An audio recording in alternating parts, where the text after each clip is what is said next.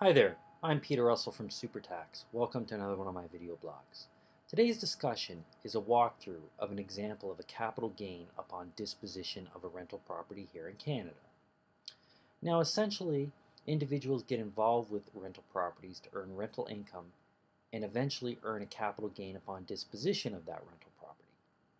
Now, net rental income is generally your rental revenue earned less rental expenses. Rental expenses such as property taxes paid, mortgage interest paid, utilities, and repairs and maintenance. Those are the general ones you're going to come across. Now, you can also take what is called CCA, or Capital Cost Allowance. That is basically the write-off of the cost of your rental property over time. Now, how we do this is we set up the asset in what is called a class. Now, rental properties are generally put in Class 1 for tax purposes here in Canada. Class 1 means that you are writing off the asset at a declining rate of 4% per year. Now here in Canada we have something called the half-year rule, which means you only take half of the depreciation in the first year that you generally would.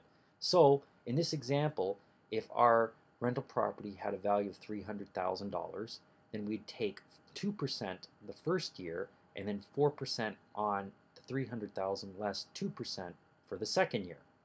I'm going to show you how this works in my example because this will help explain to you a topic which is called recapture, which is involved in the calculation of the capital gain of a rental property. Now let's go visit my big board here where we have an example. Gains on rental properties. Okay, for my example, we're going to assume the taxpayer's name is John, and John bought a rental property, like a house, somewhere, for $300,000. Let's assume it's, say, in Toronto. Okay, so he bought a house in Toronto and he started to rent it out in 2008. He paid $300,000 for that house. He incurred legals of $2,000 and land transfer tax of $4,000, giving him an adjusted cost base of that value, for example, of $306,000. Now, I told you can take CCA on this rental property, but you can only take CCA on the portion related to the building. There's a land portion relating to this property. So we're going to assume the land is worth 20% of the $306,000, and the building or the actual home is worth 80%. So 80% building is $244,800, and the land portion is $61,200. Now, say for 3 years, John earned quite a bit of rental revenue, had minimal expenses, and he had plenty of rental income. So he decided to take CCA each of those 3 years. So the CCA he would have earned or been able to deduct in 2008 would be $4,896, which is essentially 2% of $244,800. In 2009, it would increase to $9,596, which is basically $244,800 less $4,896 times 4%, which would give you $9,596. And then we do the same thing in 2010 to get another deduction of $9,212. Now, I've said here, all three amounts taken for CCA adds up to $23,704. That is what's going to be called recapture. I'm going to tell you why. So John is going to end up selling this property in 2011 for $450,000. He's here in commissions. He paid commissions of $22,500, paid legals of $2,000, net proceeds of $425,500 for this example.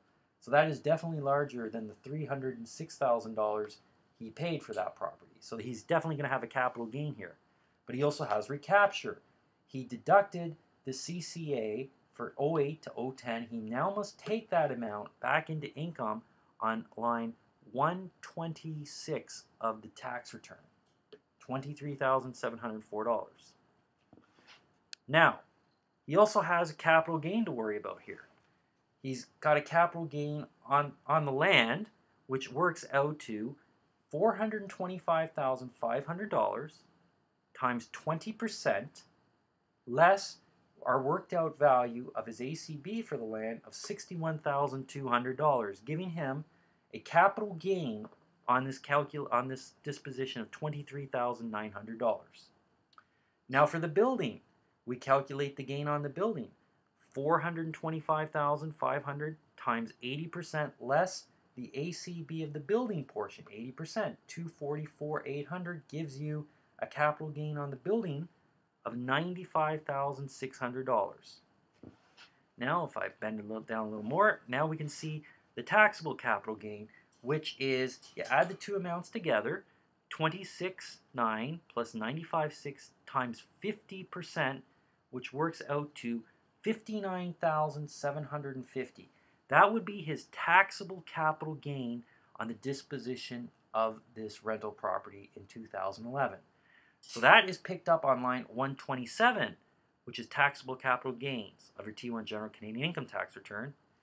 On top of that, you have the recapture that's being taken back into income, which is line 126 for $23,704. Now, assuming that our taxpayer for this example is in a high tax bracket of 46.41%, let's assume he will pay 46.41% of these two amounts on top of his regular income on his tax return.